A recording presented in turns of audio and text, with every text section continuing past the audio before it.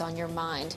Now let's get right to the markets, and trading begins right now here in Hong Kong in shares of Herbal shampoo maker BaWang International in its trading debut. And Bloomberg's Zeb Eckert joins us live with a look at the trading debut of this stock, and we're expecting some huge gains, 20% in the gray market already. Hey, good morning there, Susan. You know, we're seeing the stock doing very well just as trading gets underway. Let's get right to it. Obviously, we're talking about BaWang, the Chinese herbal shampoo maker. It's one of the most popular IPOs this year. Investors oversubscribing this offering by more than 430 times. Let's take a look at the numbers right now. The trading, as we look at the Bloomberg terminal, the stock up about 23.5% right now. In the pre-market, it was up around 24%. The stock right now at $2.94 here in Hong Kong. You recall the offering price was $2.38, so we're seeing a nice pop at the open here for the stock, and it's in line with other IPOs we've seen over the past few weeks here in Hong Kong. Now, why is this IPO so popular? Well, perhaps it's the star power of Jackie Chan. He's the face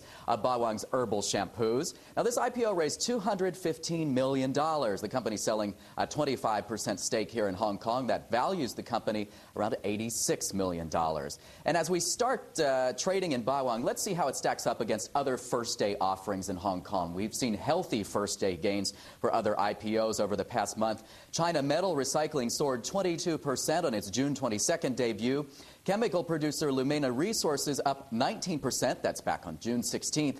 And earlier this week, sportswear maker 361 Degrees International finishing its first day of trading up 8%. And Susan, there's one other trading debut we want to talk about today. It's Jinfa. That's a Chinese coal operator. And right now, as we look at the Bloomberg terminal, shares in Jinfa trading up 2.38%. But in the pre-market, they were up above 5%. So we'll see how this does as we move through the day, Susan.